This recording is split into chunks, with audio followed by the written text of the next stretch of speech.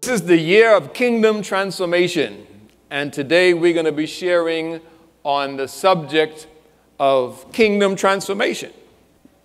Kingdom transformation. Say that with me. Say kingdom transformation.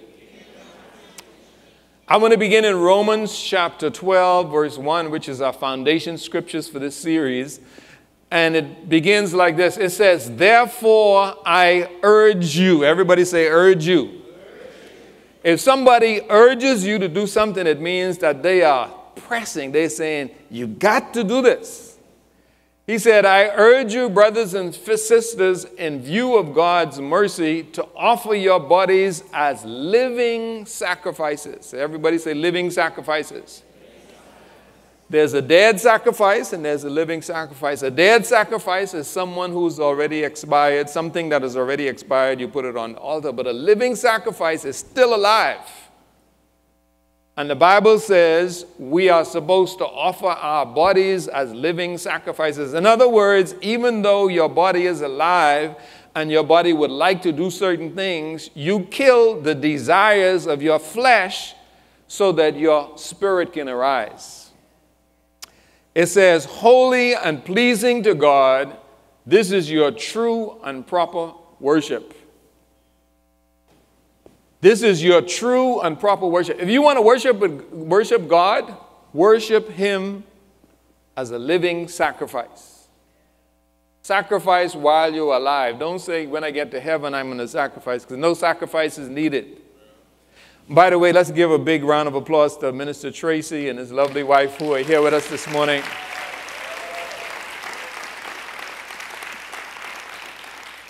Thank you for leading us into the presence again after many, many, many years. Thank you, sir. Thank you. And then it goes on to say this. It says, do not conform. Say that with me. Say, do not conform. Now, when it says, do not conform, what does that mean? Do not conform. It means that there's a possibility that you could conform. There's a temptation to conform. There's an incentive to conform. But he says, do not conform to the pattern of this world. So this world has a pattern. And if you've been here more than 1 year, you figure out what the pattern is. It says, do not conform to the pattern of this world, but be transformed. Now, I want you to notice something. If God said, be transformed, does it follow that there's a possibility that you can be transformed? He wouldn't instruct you to do something that's not within your realm of capability. So he says, be transformed. So he's telling you, this is an order. This is not a suggestion. He's not saying, well, you know, you have the option to be transformed or not be transformed. He said, be transformed. How do you become transformed? By the renewing of your mind. So we are instructed to be transformed. It's not an option. So all of us are supposed to be transformed. We live a transformed life. It says, then you will be able to test and approve what God's will is, His good, pleasing, and perfect will. Good, pleasing, and perfect is determined by how much you are transformed. If you are minimally transformed, then you just get the good. If you are transformed on a higher level, then you become pleasing. If you are absolutely transformed, then you are in the perfect will of God. Amen. And I don't want the pleasing. I don't want third place. I want the prize. The Apostle Paul said it like this. He said, I press toward the mark of third place. He said, I don't want third place. I want the prize. And so every day I strive for the prize. Is anybody here today, you strive for the prize? Amen, amen, amen. Now, here's the thing about transformation. Salvation is instantaneous. So the minute you receive Christ into your heart, you're born again, you're made new. But transformation is a process. That's why he says, be transformed, and then he said, renew your mind. So in other words, the transformation is a process, and it requires to keep doing something over and over again. Keep renewing your mind. Renew means to make new again. So every day of your life, you get up in the morning and you start talking to yourself. You renew your mind. You make your mind new every day. I am the head of not the tail. I am blessed. I am favored. The Lord is with me. My help comes from the Lord. You keep talking to yourself. Why? Because you're going through the process of transformation. Everybody say process. Now, what does transform mean? Transform means to change shape, character, or form. So if you transform something, it begins in one shape, one character, or one form, and it evolves into something else. So if you're being transformed, it means you may start out as, someone who is overweight. And as you apply the principles, you become transformed. I remember Pastor Angie and I used to go to Miami all the time to see this particular vendor. And we hadn't gone to Miami for about maybe a year or two. I can't remember how long it was. But this young lady, when we first met her, she was about 300 pounds. Or 200 and something, at least 200 and something pounds, maybe 300 pounds. And every year we would go and we would see her and do business and we would talk to her. And then one year we went to the establishment and we went in to look for her, and we got there and we said, where is Susan? Let's say her name was Susan. And we're looking around for Susan. And you say, do you know where Susan is? She said, I am Susan. And I was like, well, where did the rest of you go? And you know what she said? She said she made a decision. She had some mishap. And she said she woke up one day and she made a decision that she was going to transform her body. So she changed her diet and she got a treadmill, and every day she exercised. And over a period of years, she was transformed. And that's what God is saying to us. God is saying, this is what you look like right now. You're overweight. You need to lose some weight. The Bible says, get rid of those weights, the sin and the weight. So some of us, we are spiritually overweight. We have sin and all kinds of things weighing us down. And God says, be transformed. Get on the spiritual treadmill. Renew your mind so that you can become what God desired you to be. Is anybody with me today? Another definition of transformed comes from the word metamorpho. Many of us are familiar with that word, right? Metamorpho, where we get the word metamorphosis from.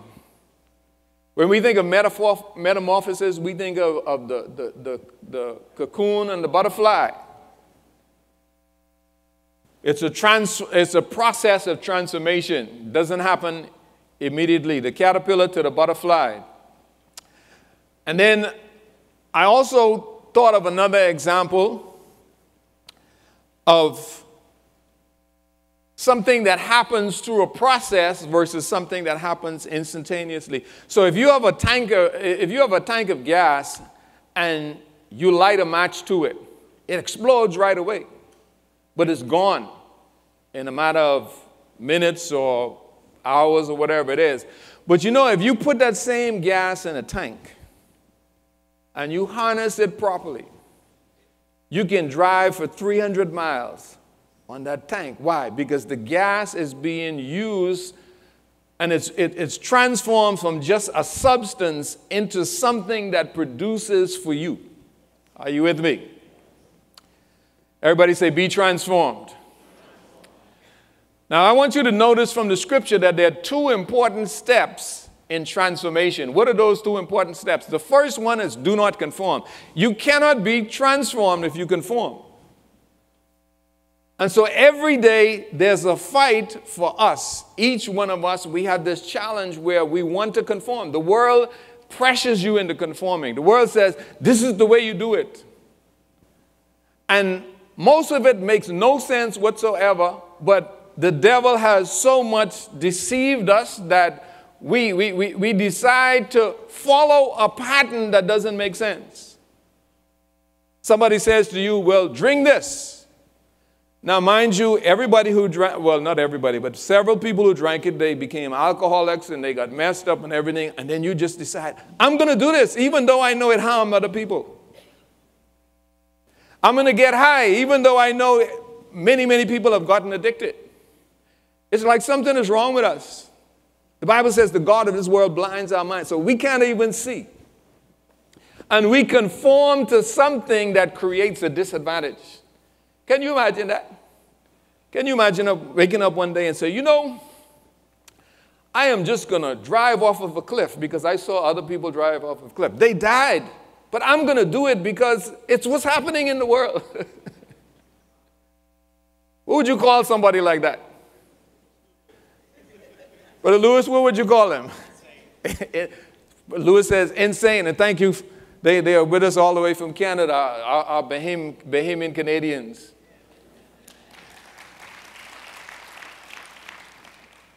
So God instructs us, he said, do not conform.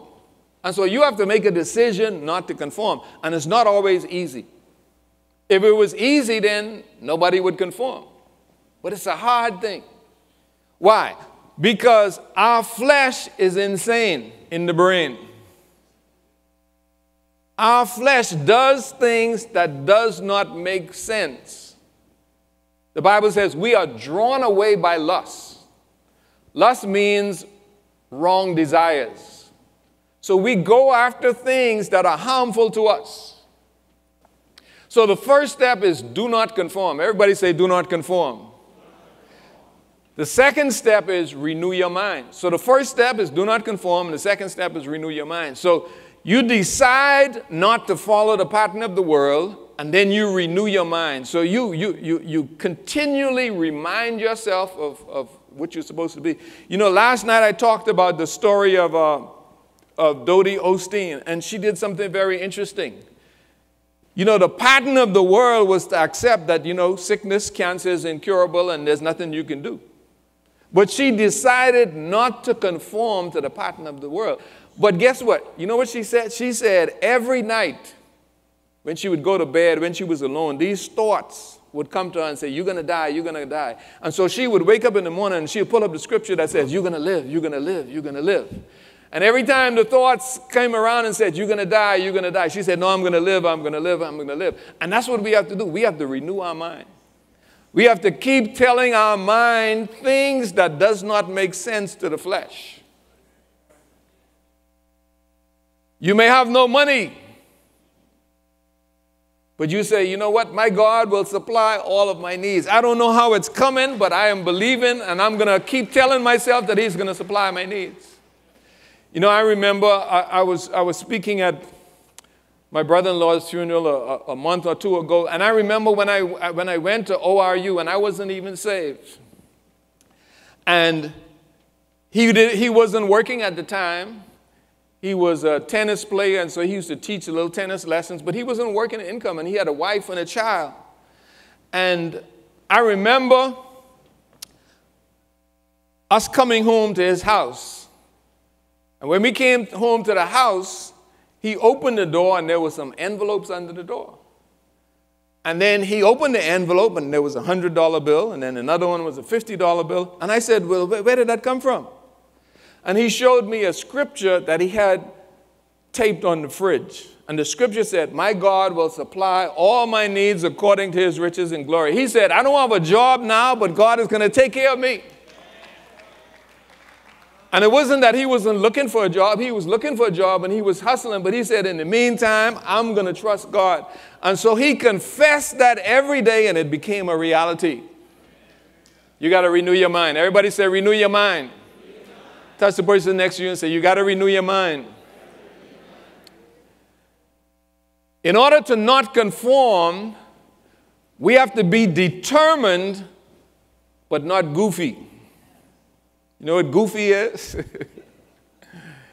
You see, sometimes we get a misconception about conformity and not conformity, and so we decide to create this persona that does not make sense to God. We go around, acting extra spiritual, acting goofy. You walk into a situation and you start telling everybody, glory to God, I'm a believer, and, I serve the Lord, and you're making yourself obvious, you're being obnoxious, you're being goofy. He didn't say, do not be conformed by being goofy. You have to determine not to be conformed. And if you want to know how to not conform, all you have to do is look at Jesus. How did Jesus operate? The Bible says people accuse him of hanging around with sinners and publicans. And guess what? He did hang around with them, but he did not conform to them. He was transformed by the renewing of his mind. So every gathering he went to, I'm sure there were people who were drunk, and they would come to Jesus. How you doing, man? You want to take a couple of sips of that? And Jesus said, no thanks. He said, man, I got some wine. This wine is so good. Your wine don't compare with this. He said, man, I got some new wine. Amen? So he mixed with a lot of people, but he never blended. He didn't conform. And he showed us the way how to exist. You see, you can be normal. You can even be fly. I'm a fly dude, but I'm a kingdom citizen. And so you can operate in the environment of the world and be very different, but don't be goofy. Some people, they feel like, I have to stand out through my attire. So I have to buy some Christian clothes. Let me wear all white. And let me don't wear makeup, don't do anything, and and after a while you actually look ugly. And so you are not conforming, but it's not a blessing. People are looking at you and say, well, if you represent the kingdom, I don't want to be kingdom. So you want to be determined but not goofy, amen? Here's the thing I want you to remember about the kingdom. The kingdom produces transformation. If you are not transformed, it's not kingdom. Because Jesus said, and the Bible says, and the Apostle Paul said, be transformed. So we got to be transformed. My question to you is this. What happened to you since you entered the kingdom of God? Have you been transformed? If you haven't been transformed, then you have to check yourself. Because he said, do not conform to this world and be transformed. So if you are not transformed, you have to ask yourself, how am I appropriating the kingdom of God in my life? The kingdom and transformation go together. I was in New York recently, and I was having dinner with somebody, and someone mentioned, I just mentioned one of the members of our church. I mentioned Dr. Kendall Major, and the guy said, I said, yeah, I remember him. He changed. Now, I don't know what had happened before, but something changed, and it was obvious. What do they say about you? Do they say you change? If they don't see a change in you, it means you haven't been transformed yet. You need to go back. You need to work. Matthew chapter 12, verse 33, one of the greatest examples of transformation is the Apostle Peter. It says, this is Peter talking to Jesus before he was crucified. Peter answered and said to him, even if all are made to stumble because of you, I will never be made to stumble. So he was making a bold statement. He was saying, I'm committed to you. Jesus said to him, assuredly I say to you that this night before the rooster crows, you will deny me 3 times. And Peter said to him, even if I have to die with you, I will not. And what happened? He denied him. But something happened between that incident and a few weeks later. Because in a few weeks later in Acts chapter 22, this man who was a fisherman, who was not eloquent, who was not known as a leader, he was known as somebody who was impulsive. This man stood up, and 3,000 people came into the kingdom, and he said, Judeans and everyone, listen up. Can you imagine that? He said, let it be known to all of Israel that God has made him both Lord and Messiah, this Jesus who you crucified. Where did he get the boldness from? You see, he was transformed. When Jesus met him, his name was Simon. You know what Simon means? Simon means leaf. Simon means fickle. And he said, you know, I'm gonna make sure that you are transformed from leaf into rock. Do you smell what the rock is cooking? That's what Jesus said. Jesus said, man, I'm going to make you the rock. Amen? Anybody been transformed today? You thank God for transformation. If you are not transformed, it's not kingdom or it's not fully appropriated. I'm not saying you're not in the kingdom. It means that you are not appropriating the kingdom. And you can be in the kingdom and not appropriate the kingdom. You can be in the kingdom and not benefit from the kingdom. So you have to make a conscious effort to be transformed. If the kingdom is in you, you will not be the same. People will look at you and they will say that you are different. I was talking to my wife this morning, and I just asked her a question, and I didn't realize what was happening.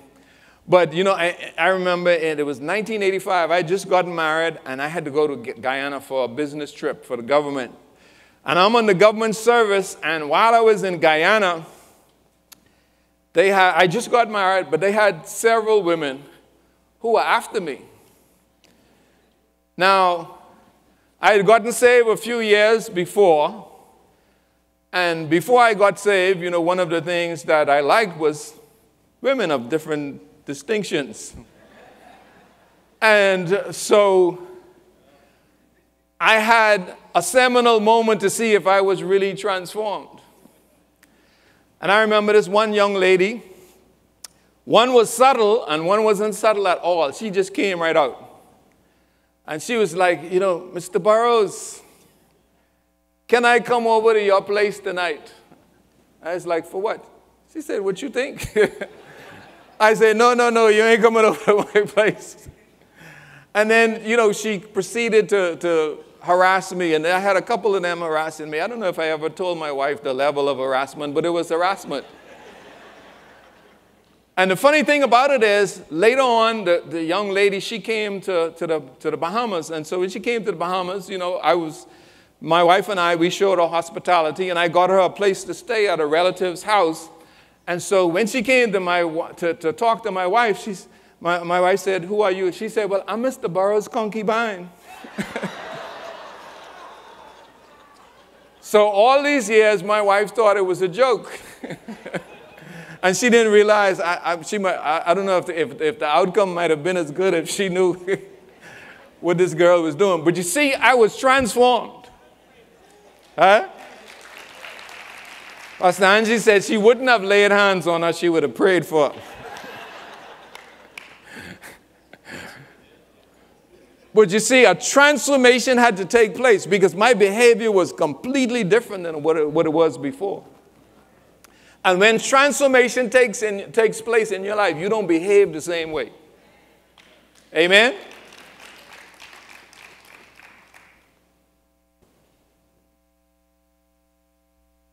There was a movie that I saw some years ago, a couple years ago. I don't know how many of you have seen this movie, but if you haven't seen this movie, I want you to go see it. This was one of the most powerful movies of transformation that I have ever seen. And it's a Christian movie. I don't know if it's intended to be Christian, but the message is so strong, it's kingdom. It's called The Same Kind of Different as Me. Anybody saw that movie in here? You haven't seen it? Go see this movie. This movie is a powerful movie. It's a true story. It's a story about a guy who was homeless. And he was violent. And he was creating all kinds of problems. and everybody was afraid of him. And this lady, she was a believer, and she decided to go and volunteer in one of those feeding places for the homeless. And this guy came in, and he was angry and miserable, and everybody was afraid of him, and nobody wanted to get anywhere near him. And she told her husband, who had cheated on her, that if he wanted another chance, he had to go with her to the shelter. And he went to her with the shelter, and he and this man, they actually ended up becoming friends. And the guy was sleeping out in the cold, sleeping in the bushes, sleeping, behind buildings and everything. And he started to work with the guy, and they built a relationship. And without giving all the other details, what is amazing, and when you see this movie, it's almost unbelievable. Today, the two of those guys travel around. I don't know if they still do, but this was just not too long ago. They travel around the country speaking to homeless people and homeless shelters, and they raise money for people in homeless shelters because this guy was completely transformed. And they wrote a book together, I believe. It's amazing. It's an amazing story. But you see, that's what the kingdom does. The kingdom transforms you from trash into treasure. You go from being messed up to being blessed up. 2 Corinthians chapter 3, verse 18, which is another one of our foundation scriptures. Powerful statement. It says, "But we all with unveiled face, beholding as in a mirror the glory of the Lord, are being transformed." Everybody say being transformed. You see, it's not a complete process. You don't wake up one day and say, I'm transformed. It's a continual process. You are being transformed. Last week, you did good, and then you messed up. And so you got to keep being transformed. As close to perfect as I am, I still mess up sometimes. And I'm just kidding with being close to perfect. I'm much better than I was before, but I'm still in the process of transformation. I'm still learning new things. I'm still learning how to conform to His image. Because His image is what we need. Every day you need to look in the Bible and say, how do I look? How do I compare? It says, into the same image from glory to glory. In other words, from one period of glory to another period of glory. So it's not like you go backwards. You just keep being transformed from one level of glory to the other. It says, just as from the Lord the Spirit. So it's from the Lord and His Spirit that we are transformed. And transformation is supposed to affect every area of your life. You see, sometimes people think transformation is just spiritual. But when you enter the kingdom, it's supposed to affect your character. It's supposed to affect your career. It's supposed to affect your potential. You're supposed to become a better leader. The kingdom of God has transformed me from being someone who would never get in front of a crowd. I remember when I was in school, when I was in college, because I was conformed to the pattern of the world. The pattern of that world, that time, was so stupid it was unbelievable, but I bought into it because I was part of the world system. And that is, gangsters never sit in the front of the class. And so everywhere I went, I was in the back of the class. And in high school, I used to go in the back of the class and terrorize the class. That was just the way you did things. There was no other option. So when I went to college and, I figured, okay, only the soft people would sit in the front of the class. And then one day, I remember one of my professors, they were trying to get me to, this was a communications class. They were trying to get me to do a speech, and I was like, I ain't doing no speech. And the professor started to talk to me about the importance of being at the front of the class and the value and all of these kinds of things. And after a while, I began to become transformed. And then when I came to the Bahamas, the transformations became more complete. And some of you remember this incident that I talked about where I had a meeting with Dr. Miles Monroe, and he said to me, he said, Dave, he said, let me tell you something, man. He said, if you refine your gift, more people are going to call upon you. At that time, my gift was limited to street stuff, street preaching and dealing with gangsters and all that kind of stuff. He said, man, you got to be able to speak from the outhouse to the White House. And so I was transformed, and I learned how to speak normal English. And God brought me from somewhere where I didn't imagine before to where I am today. Is anybody with me? How do you know when you're really transformed? You know you're transformed when your friends can't recognize you anymore. I remember the day when one of my friends, who's a pastor here in the church now, Pastor Carl Aubrey, he heard about what happened to Dave Burrows. And the only Dave Burrows that he knew was the Dave Burrows that he knew. And I remember he drove to the blocks where I used to hang out. And he drove just to see, is this the Dave Burrows that they are talking about? And he was so impressed by my transformation that he ended up becoming transformed. Amen? And you see, God fixes you so that you could fix somebody else. Whatever happens for you is not for you. Everybody say, be transformed. Here's the question you need to ask yourself. Do I look like Jesus yet? That's the question that you need to ask. When you wake up in the morning, do I look like Jesus yet? If I don't look like Jesus, I need to go back to work. I need to continue this transformation process. Do not be conformed to the pattern of this world, but be transformed. My second question to you today is, what is your difference? What's different about you? You see, each of us should have a difference. When we walk into the room, there should be something that distinguishes us as kingdom citizens.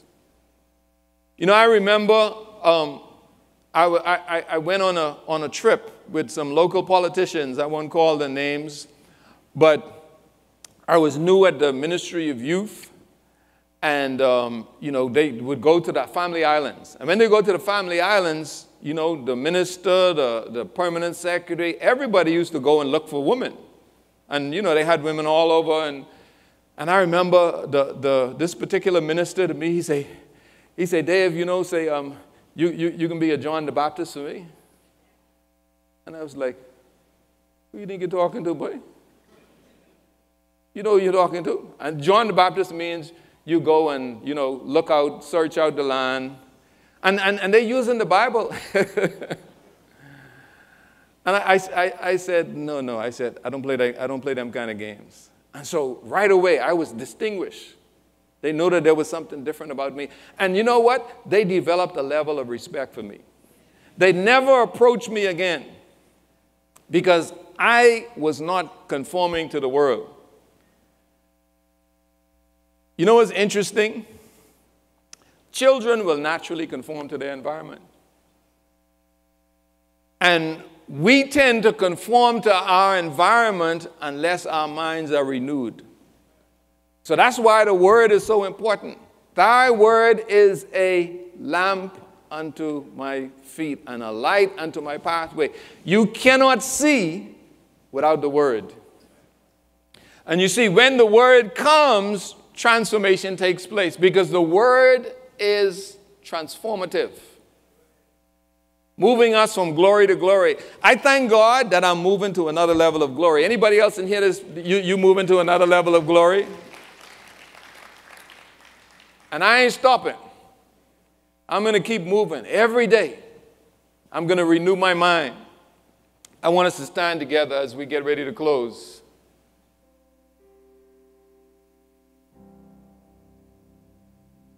Say this with me today. Say, I am being transformed by renewing my mind. I want you to remember that you have to follow the word this year. Don't allow yourself to be caught up in the pattern of this world. This world really doesn't have a lot to offer you. Well, it does have a lot to offer you. Let me tell you what the world has to offer you. Problems. Lots and lots of problems. You know, it's amazing how many times we conform to the pattern of the world expecting something different than what Jesus already identified. Jesus said, the thief comes to what? Steal, kill, and destroy. And he said, I have come to what? So how could we possibly conform to the pattern of this world when Jesus already identified? He said the thief comes to steal, kill, and destroy. So when you get stolen from, when you get killed, and when you get destroyed, all you have to do is say, this is what I bargained for. But if you want peace, if you want joy, if you want happiness, if you want a future, you got to be transformed into the image of Christ, because the image of Christ is the only image that works. Every other image is defective. You got to go back to the original.